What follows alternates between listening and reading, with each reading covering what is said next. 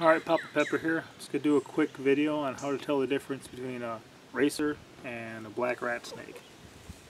Now, a black rat snake, and this guy's about to shed, but if you notice on the belly, you see it goes from white to white and black to pretty much black and red, then to completely black. And that'll be even more distinct and noticeable when he sheds. Then also, it's harder to see the older they get, but there is an actual pattern all the way down the side of it too. And the head's going to be a little broader. A racer is going to be a little more slender.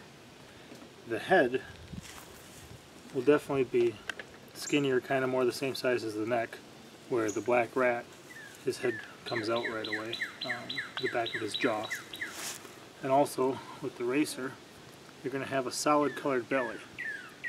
Racers can sometimes have yellow on the throat, but you're definitely not going to have red, you're not going to have black, you're not going to have a pattern on the belly or on the side. They're going to be uniform in color.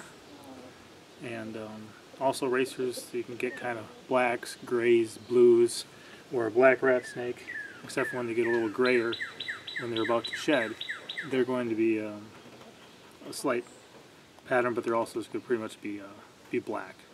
So the good news is if you have a large black snake in North America, without having a pattern, it's not going to be a rattlesnake, it's not going to be a water moccasin or copperhead, and it's not going to be well,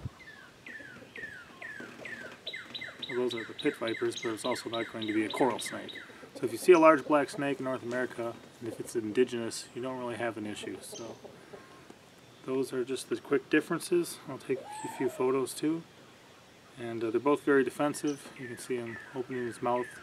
He also can't see well because he's about to shed, so he's just being defensive. Pop out.